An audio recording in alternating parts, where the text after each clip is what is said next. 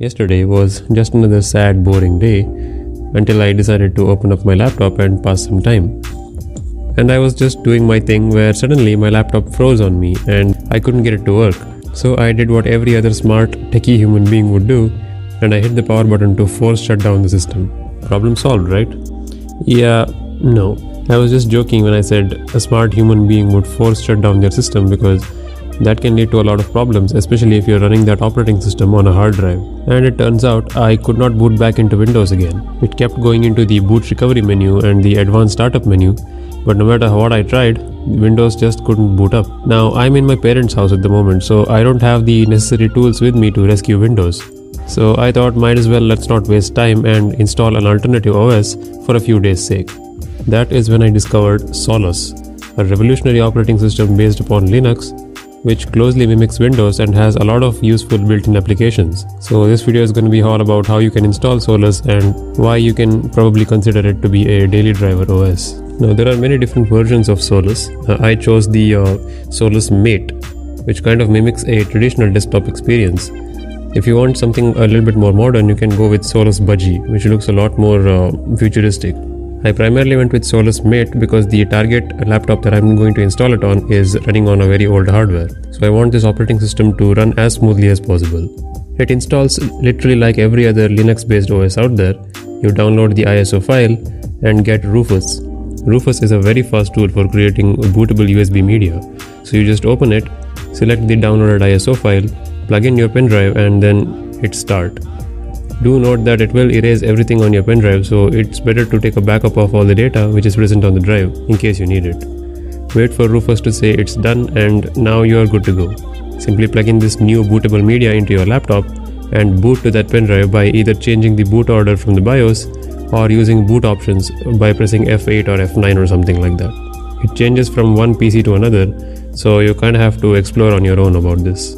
Once you boot into this USB drive, it's quite straightforward. Unlike some other operating systems like Ubuntu, this doesn't have a separate option for you to install it. In order to install this OS, you first have to boot into it. So let's do that right now. Just boot into the OS, wait for all these cool command lines to pass you by, and once the OS loads, you see that there is an option called Install OS. Now since you're already booted up into the OS, you don't really have to make separate partitions beforehand. You can simply use the built-in tool gparted to make any kind of partition that you would like. That's one of the good things about Linux-based OS. They come with all the tools you need right out of the box.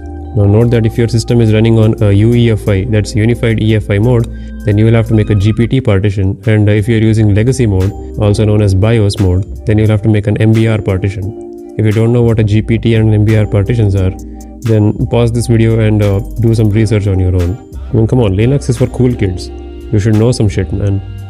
So assuming that you have figured out what kind of partition you need to use, it's most likely going to be GPT, because most laptops are running on UEFI mode anyway. But once you have done that, you need to make sure that you have created another partition for the boot.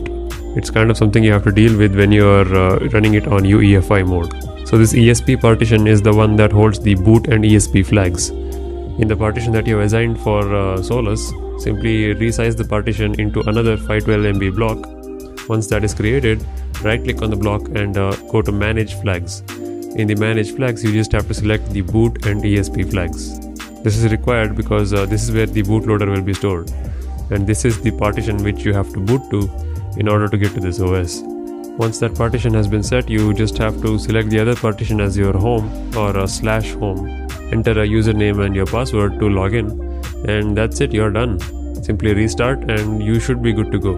Now Solus comes with all the basic as well as advanced applications installed in it. Things that you can use every day like Mozilla Firefox browser, VLC media player, etc. Along with some other traditional Linux based applications like the terminal, system monitor, a high level file manager, and so much more. There is a dedicated app store as well, from which you can install any kind of software that you require. Some of them are just one-click installs and others require a few lines of code which you have to write. Well, that is to be expected because this is not Windows. Not everything will be spoon-fed to you, and being a user, you are expected to know some advanced stuff. But it's not really advanced because just a simple Google search will get you the results that you want on how to install something. And you simply have to copy-paste those commands with the right path and you will be good to go. Well, the primary use of this operating system will be for programming and software engineering needs, so nerds like me can use it to a certain extent. But even if you're not a nerd, if you just want an operating system for an older laptop or an older PC, this runs phenomenally. The performance on this is fantastic.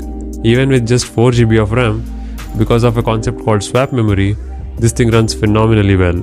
Even when I was running the same applications that I would typically run on Windows 10, like Mozilla Firefox, it could handle itself very well. When Windows 10 was struggling to keep 5 tabs open, this was handling 8 tabs without any hiccups. So yeah, I'm definitely gonna keep this around for a while, even if I'm able to fix Windows down the line.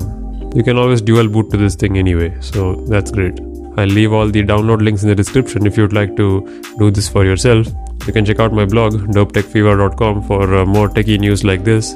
Until next time, take it easy, and I'll see you soon.